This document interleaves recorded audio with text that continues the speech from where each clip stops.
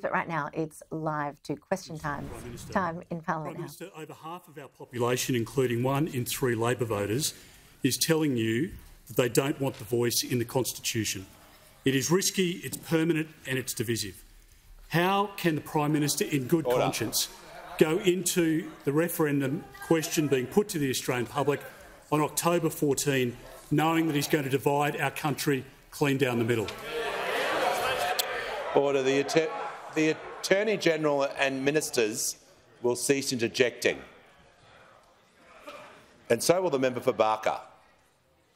Give the call to the Prime Minister. I thank the Leader of the Opposition for his question. And he's aware that for many years Aboriginal and Torres Strait Islander people have advocated for constitutional recognition. And for many years they came together as a result of a system established under the coalition government, came together at Uluru to determine that they wanted that recognition through a voice. Commonwealth, state and territory governments have all committed to it. Business leaders are supporting it. Legal experts have endorsed it, including, we don't hear about the Solicitor General's advice anymore, remember that. Faith groups, sporting codes are all supporting it, and there's an army of volunteers campaigning for it. On October the 14th, the Australian people can vote for it. They can vote yes for recognition, yes to listening, and yes in order to get better results. That is the position that we have put forward after consultation and after the gracious request from First Nations people.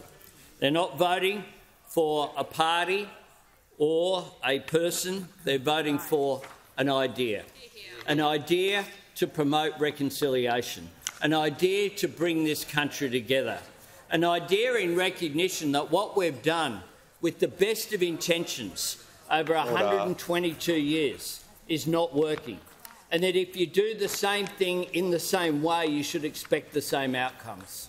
And at the moment we have an 8-year life expectancy gap.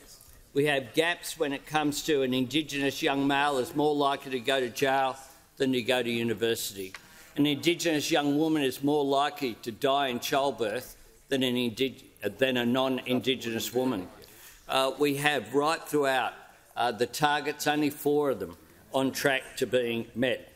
The Aboriginal and Torres Strait Islander voice will be a committee of Indigenous Australians chosen by Indigenous Australians, giving advice to governments so we can get better results for Indigenous Australians. Now, the Leader of the Opposition wants to defeat this referendum for political reasons, and then he says he'll have another referendum. Members on my left. He wants 2 referendums. He wants to talk about this for year after year after year after year. We want outcomes. Order. The Prime Minister will pause. The Leader of the Opposition on a point of order. Well, on relevance, Mr Speaker, the question was, why does the Prime Minister refuse to listen to the population of our country? Resume your seat.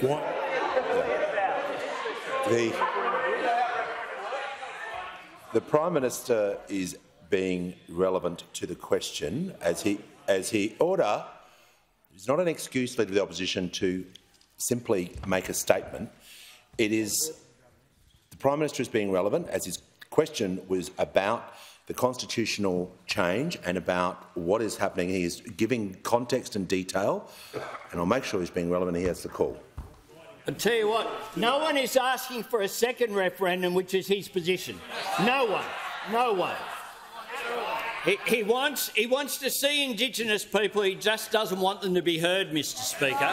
Just doesn't want them to be heard. And then he said we can change the question. He voted for the legislation.